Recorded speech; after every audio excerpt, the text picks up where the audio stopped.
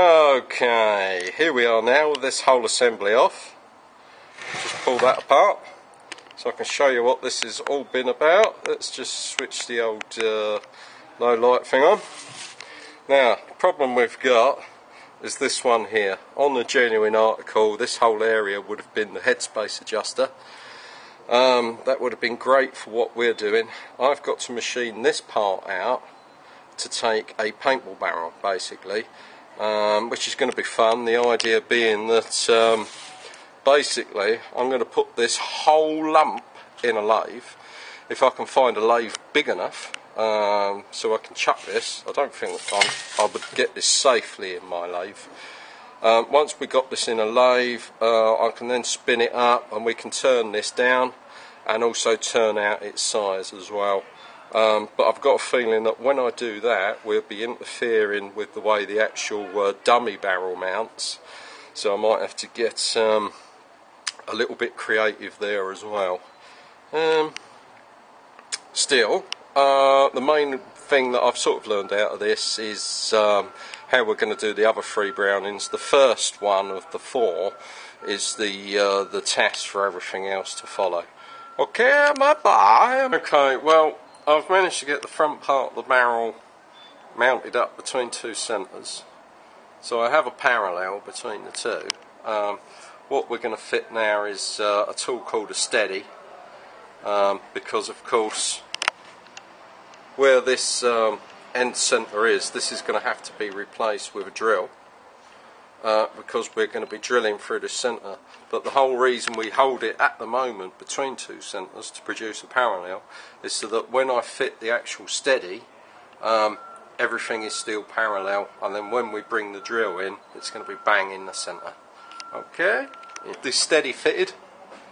Okay, so you saw it just before with the 2 centre points that make the parallel. This is the strange tool that holds that parallel in place when I take the end post away, yeah? Now what we'll be doing now is this centre point here, which is the one we've just used between 2 centres to produce the parallel. We're going to be replacing that centre with a drill chuck and a big buggery drill. Okay, that's, I'm not going to film this. It's a big lump of metal, and it's very scary. The whole lathe is basically rocking about, and the only thing that makes it rock about, funny enough, is just that little sight mount. That's what, 1/3 of an hour? No, not even that. It's grams. It's so light, there's nothing to it, but it only takes that much to unbalance the whole thing. So if at the next game you see me and one of my arms are missing, you know why. I will be standing back from this when I'm actually doing it. If not, it's going to somebody else with a much bigger machine. Enjoy. Yeah, buds, I've just done the final abutment at 22mm. Yeah, it is smoking a bit. But then when you see the size of the drill, you know why. And it's the whole machine has been rocking, the bench has been rocking.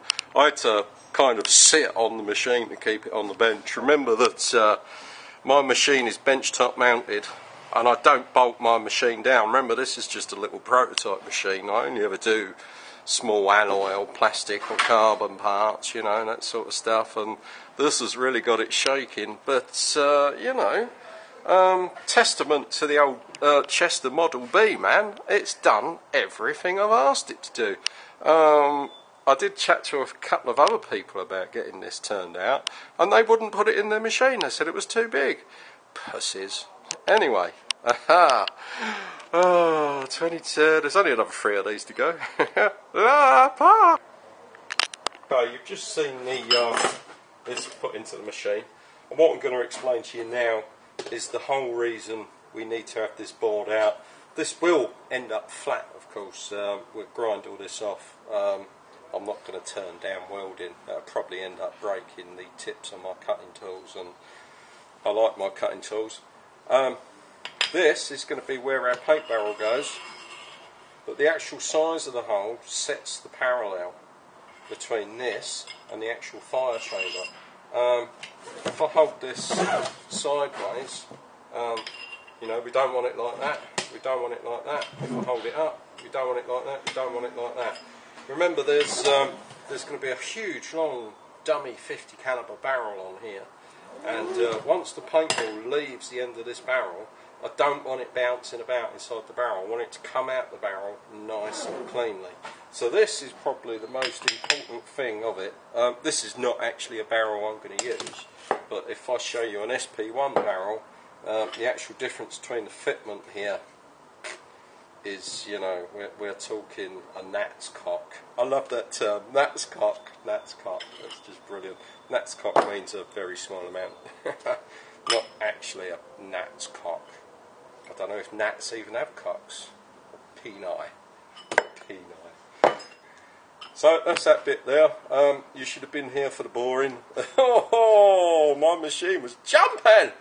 It was like a 50s rock and roll convention. So enjoy that one. Next we're going to do is flatten that off, get that cleaned back.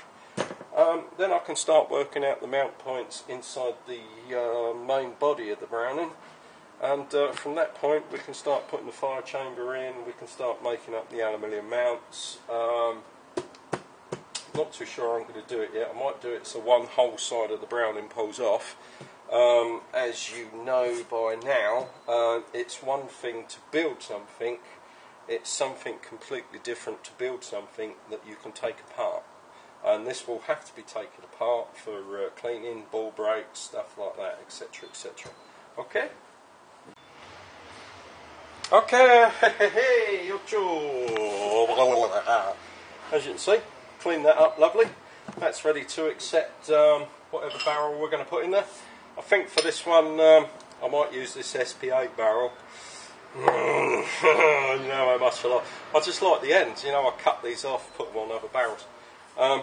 It's just oversized at the moment. What we'll do is we'll run a reamer in here to get it exactly the same size as the barrel. Let's pull that to one side, you've seen that now a couple of times. Okay, back to the main body. Let me just roll off the trigger housing. I think what we're going to do now is we're going to cut here, we're going to cut here, and we're going to cut here, and then what we're actually going to produce is this, it's going to have a removable body on one side. The other advantage of that is that once I've got this to one side, I can get that other part I just showed you just tack welded in place. Actually, you know, I might even do it all with bolts.